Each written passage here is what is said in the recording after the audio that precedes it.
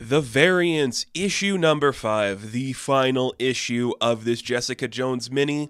Really good to have her back in the world. I know she hasn't gone anywhere, but just like, there should always be like a Heroes for Hire-esque book with like these street characters, because when you have Jessica Jones, Luke Cage, Colleen Wing, Misty Knight, Danny Rand, Iron Fist all show up in this miniseries, you're like, why can't we just have like an ongoing book that's just like a revolving door of those types of characters? I don't get it. I feel like we should do that. It's just good to have them back in the world, and great to have Gail Simone on Jessica Jones, because this was a fun issue. Wrapped up pretty easily. That's the thing about these finales, is they have to end, so we can't really do anything bad, but there's a lot of lessons learned here, and I think that's kind of cool. So at the end of the last issue, we saw that the young Jewel was actually evil, wanted to steal some things away from our Prime Jessica, and there's a big Jessica Jones fight. We got a nice splash page showing us all the different Jessicas, all with cool names.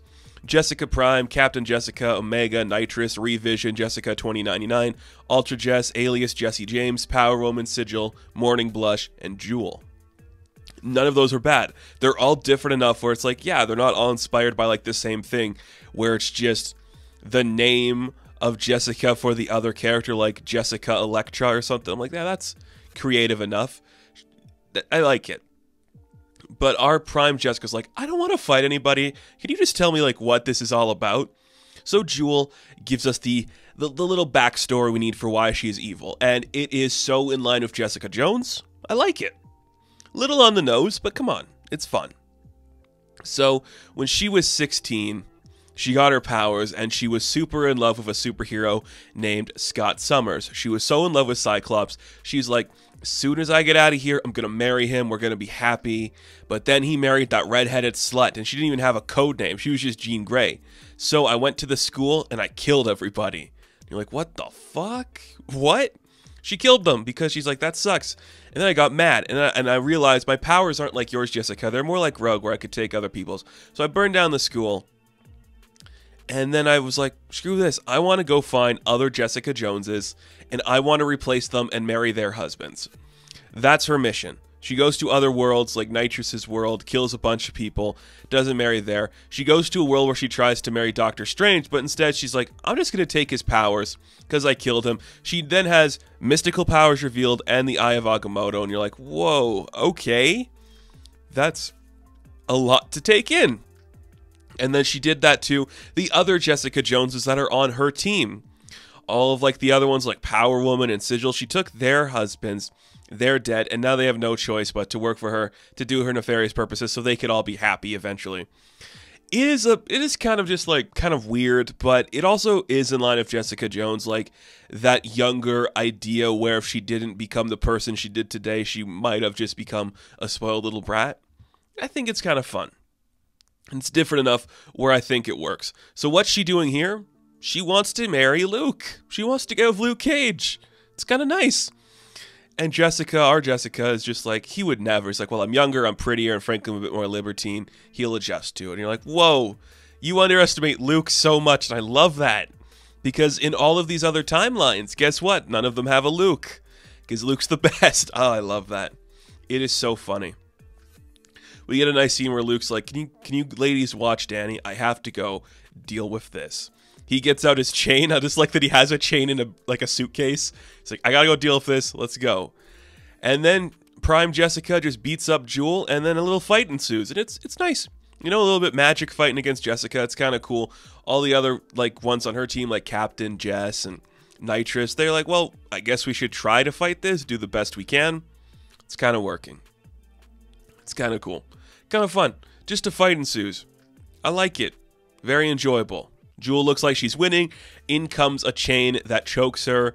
And then Luke and Jessica team up to beat her up. And it's fun. So she's down for the count. All the other Jessicas are like, you're free now. Go ahead.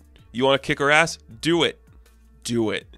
That's what happens. It's like, yeah, of course. What's the one thing in this world that none of the other ones have? It's Luke Cage.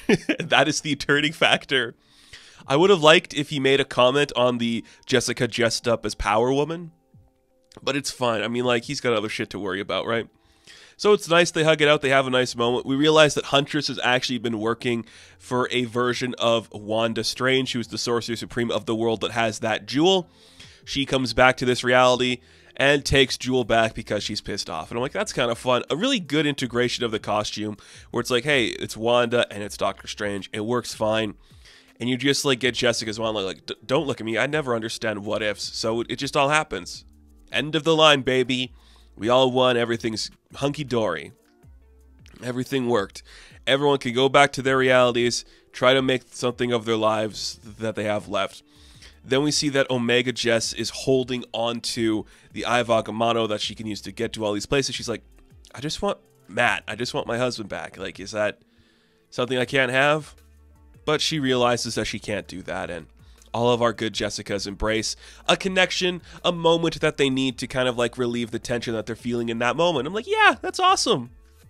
I'm here for it. Like, give me that shit. It's good. It's fun. It's honest. It's earnest. It's Jessica Jones. I like it. It's very positive. Very well done. So all the other Jessicas get sent back to their realities.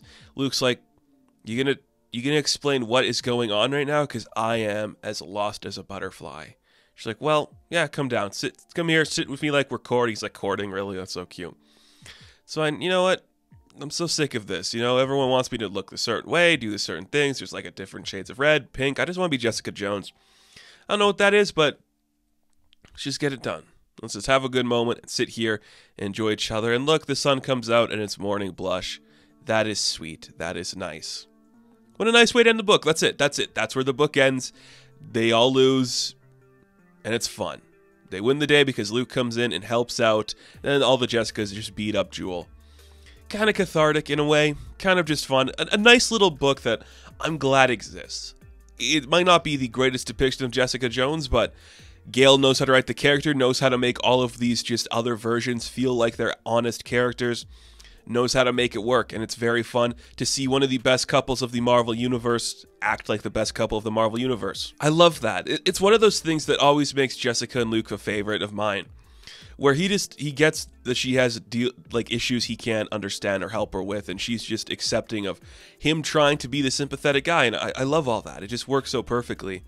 Phil Noto's art, breathtaking, fantastic. Seeing all the other characters they draw is really cool. The colors are great. Everything about this just flows well. It's a good Jessica Jones book, a really nice ending to a really fun miniseries. It's going to make for a great read if you buy the trade, and if you don't, there's something to like. It's just cool. Nice to see books like this can exist again. So, The Variants, issue number 5. I am going to give an 8 out of 10.